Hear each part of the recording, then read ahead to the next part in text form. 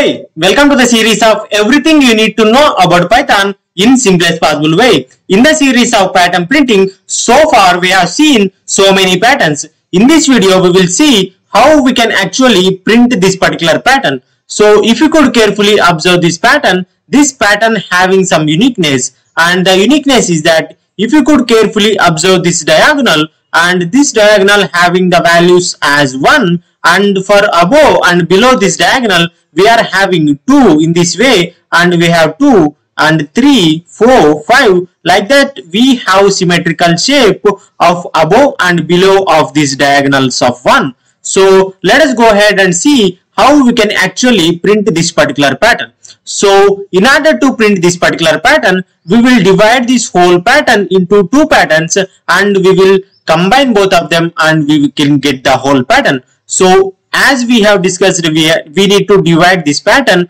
So for that I will be taking this particular above pattern, and later we will see how we can print this particular below pattern. So by combining them we can get the whole pattern. So in order to print this particular above pattern, I will take a variable rows and I will assign the value for this rows as 5, because if you could carefully observe this pattern, we have 5 rows, right? Row 1, row 2, row 3, row 4 and row 5. So for that reason I am taking the rows as 5.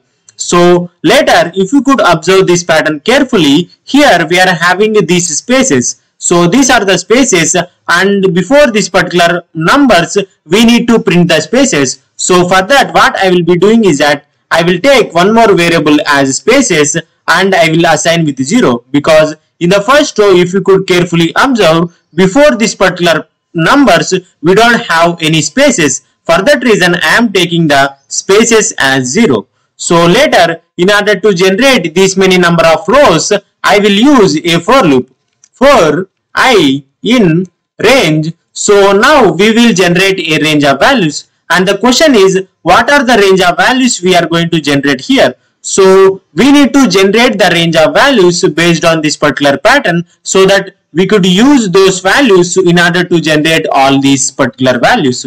So for that I will take this particular diagonal which is having the values 5, 4, 3, 2, 1. Later by using these values we can generate all of these values as well. So in order to generate 5, 4, 3, 2, 1, I will start with rows which is having the value of 5, and I will go till 0. So by the functionality of range it will stop at 1. So I will reduce with -1 so that the values will be in the decreasing order with -1.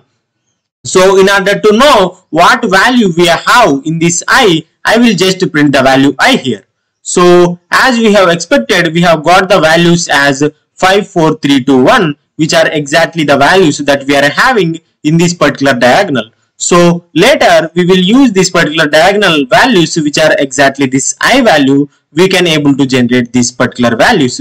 So if you could carefully observe these I values and this particular every single row here, it was starting every single row starting with value I and going till the value 1. So in the first row we are starting with I which is 5 and going till the value 1. In the second row we are starting with value I which is 4 and going till 1. So in that way every single row starting with value I going till the value 1. So for that these are repeated, right?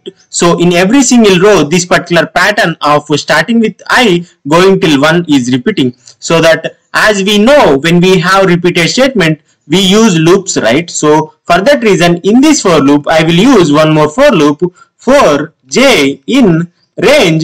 Now I will generate a range of values. So as we have discussed, every single range starting with I going till the value 1. So for that reason I will start with I and go till the value of 1. So for that I have mentioned 0 here.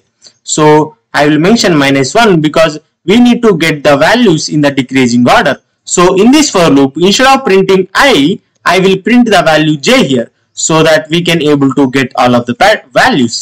So if you could able to observe this particular j values here, we are getting 5, 4, 3, 2, 1, 4, 3, 2, 1, 3, 2, 1, 2, 1 and 1. So these are the exact values that we are having in this particular pattern. So now we have got the values. The only thing we need to do now is that we need to arrange those values so that we can able to get the whole pattern. So in order to arrange those values, I will use an end parameter here with single space, because by default this end is having new line character. Because of that reason we are getting all these values in the new line. So by mentioning this end with space, we will get all values in the single line.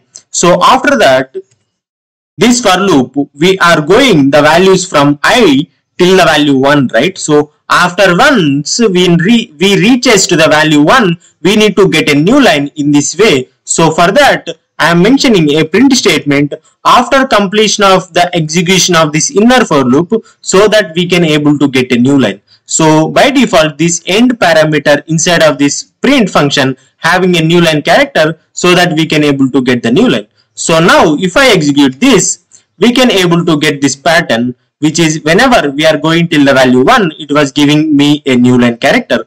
So now the only thing we need to do here is that we need to arrange these spaces before these numbers. So for that, as and when we come to this outer for loop, I am printing a space here. So I am multiplying the spaces variable and I am mentioning with end as nothing. So by mentioning these spaces, multiplying the spaces variable, we are doing string multiplication, and so that we can be able to get those many number of spaces that we are having in these variable spaces. So by mentioning this end parameter with nothing, we don't get the new line, because by default end having new line, we don't want any new line. For that reason I am mentioning with nothing. So after once we have completed this, in this pattern the spaces are increasing after each row, right? So for that reason, in order to increase those spaces, I am mentioning spaces plus equal to 1 after completion of this inner for loop. So now if I execute this, so we can able to get the above pattern exactly what we have expected and what we have in here. So I hope so far you have understood this logic, and I hope so far you have enjoyed this video. If that is true, hit the like button and subscribe to this channel. So let us go ahead and see how we can generate this particular below pattern. So in order to generate this below pattern, we will follow the similar procedure what we have followed to generate the above pattern. So for that, in order to generate those many number of rows, I am using a for loop k in range. So we will use this range function to generate values. So what are the range of values we are going to generate in here? So here we will take this diagonal which is having 2, 3, 4, 5. So by using this diagonal, later we will generate all of these values here. So in order to generate this diagonal, I will start with the value 2, because that is what we are starting here, and I will go till the value of rows plus 1. So this 5 is having inside of this rows, and by mentioning this rows plus 1, we will go till the value of rows. So inside, what I will be doing is that I will just print the value k here, so that we can know what values we are having in k. So as we have expected, we have the values 2, 3, 4, 5, which are exactly in this diagonal. So if you could compare this particular pattern and this particular k values, we can observe that in every single row, this pattern is starting with 1 and going till the value of k here. In the first row, it was starting with 1 going till the value k, which is 2. In the second row, starting with 1 going till the value k, which is 3. So in that manner, every single row starting with 1 and going till the value of k. So these are repeating, right? So when we have repeated statements, we go for loops. So for that reason, I am mentioning one more loop here, L in range. So as we have discussed, in every single row starting with 1 and going till the value of k. For that, I am starting with 1 and I am going till the value of k. So inside, instead of printing this particular k, I will print the value L here. So now if I execute this, we can able to get the result 1, 2, 1, 2, 3, 1, 2, 3, 4, 1, 2, 3, 4, 5. Like that, we are getting the exact values that what we have in this particular pattern. So now the only thing we need to do is that we need to arrange these values so that we can able to get the whole pattern. So for that, as we have done previously, we will follow the similar procedure. I am putting a single space here in this end so that we can get everything in a single line. After once it reaches to the value k, I will print a new line so that we can able to get everything in a new line as per the pattern. So like this we can able to get these values in this particular pattern. So now we need to arrange these spaces before these particular numbers. Here we are having spaces, right? So for that reason, as and when I enter into this outer for loop, I will mention a space and I will multiply with spaces variable and I will mention this end with nothing. So now if I execute this, so we can able to see the result. The mistake that what I have done is that I didn't done any modification to the spaces, because if you could carefully observe this particular pattern here, the spaces are keep reducing, right? So for that reason now I have mentioned spaces minus equal to 1 so that the spaces will be reduced after each iteration. So we have got the similar pattern, but the problem is that we haven't got the exact pattern. So here the spaces are mismatching. We are getting more spaces than expected here, so that we are going we have got the pattern little bit to the right side. So the reason is that we are using the spaces variable for both above pattern and below pattern. So this particular spaces having some kind of problem. So in order to know what value we are having in spaces, I am just printing the spaces here.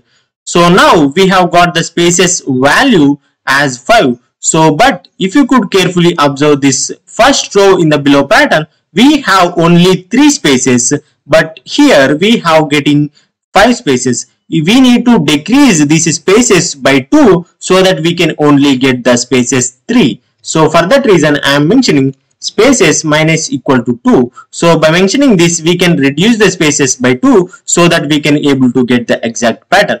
If I execute this, so we can able to get the exact pattern. That is what we have expected here. So in this pattern we are starting with 1 in this right side and going to the left side in this diagonal way, and we are having all ones, and above and below this pattern we have this particular symmetric values like this. So I hope so far you have understood this logic to generate this whole pattern. So if you found any difficulty while understanding this logic, I sincerely suggest you to go through the video once again so that you can able to understand it clearly.